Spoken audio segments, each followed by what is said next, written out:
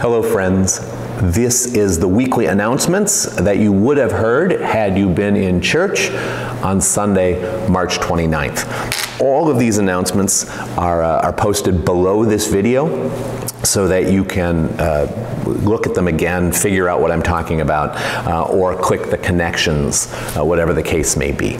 So here we go.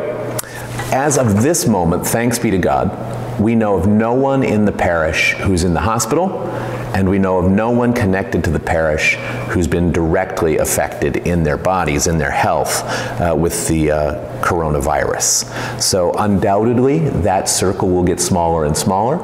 Undoubtedly, we will have people directly touched, but as of this moment, we continue to be sheltered from that particular storm. There are devotionals that many of you use on your daily walk with God, and those are still available. We have a number of Christ in Our Home devotionals that we can mail to you. Just call Suzanne or email us, and we'll send them out. When we run out, we're out. But now we have a big stack of them. Those of you who use Daily Bread, we have a big stack of those too. But you can also get Daily Bread as a free app on your phone or on your computer. So we'll post a link to that. Augsburg Fortress has an app for the Small Catechism, for Luther's Small Catechism. It's free and it's lovely. You want the Augsburg Fortress one. Concordia's is fine too, but you want the Augsburg Fortress one. It may be, depending on how long this lasts, that our next study is on the Small Catechism. When you download it, you'll be asked if you want to upgrade to the study guide version. You do. It's $1.99. If you don't have $1.99, we'll figure out how to get you that $1.99, but you definitely want to upgrade to the study guide and to the study version. There are a number of us now who have signed up for a free course that is offered by Yale University. Not only is it offered by Yale, it is their most popular course. And here's the cool part. You can take it now online for free. Hard to do better than Yale's most popular course for free. It's called The Science of Well-Being, and it's about being happy. It's about choosing how we feel given the circumstances in our lives. There's stuff there that we'll agree with, there's stuff there that we'll wonder about, but it would be fun to agree and to wonder together, don't you think? Anyway, there's a link below. Sign in, sign on. A word about Sunday school. Each week, early in the week, the Sunday school materials for the coming Sunday are being mailed, snail mailed, to our children. We mailed them out to, it was 85 kids, something like that, some wondrous number this last week. And then on Sunday or on the weekend, there will be a lesson that is posted, and that lesson is available, and you can look at that if you want to. There is also an opportunity. Every week I give the children a task, a project to do. And if you go back to previous weeks of the Sunday school curricula, click the Sunday school tab on the top of the website and go back to previous weeks, you can see the artwork of some of our beautiful children thinking about, praying about, learning these lessons in their bones. We have the prayer list back up.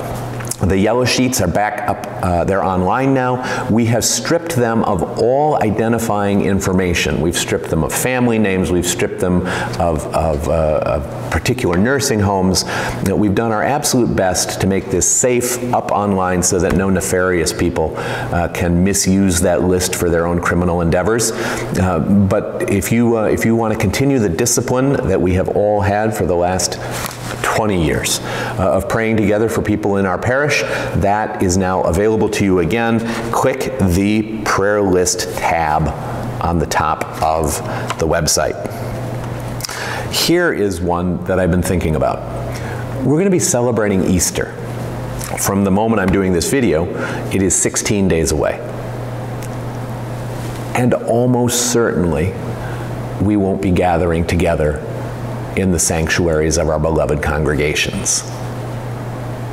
So how are we going to celebrate Easter? How are you going to keep Easter? If we were quarantined at Christmas time, the kids would know that it was Christmas.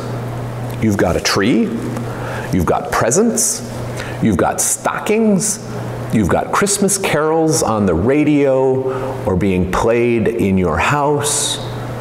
The kids would have Christmas even if we couldn't gather together for public worship. How are you going to do Easter?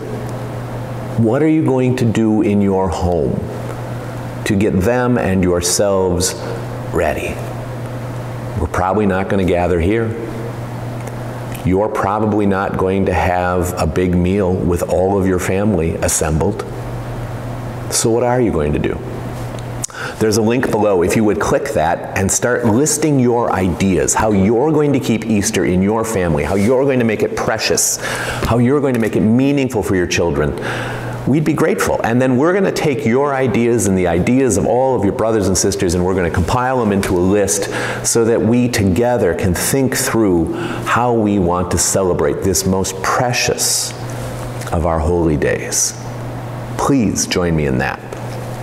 You're going to be getting an email from the church that solicits your opinion about our website.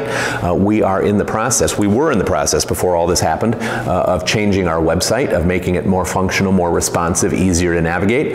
That process is continuing even while we work with the creaky one we've got now. So that email is really from church. If you would click that link and give us ideas, things that you like about the current site, things that you wish it did better, and things you are hoping for, we'd be grateful for that. Two last things. If you're connected to a child that needs a Bible, it would be our honor to give that child a Bible. There is a link below where you can click and fill out a form, and we'll make that happen.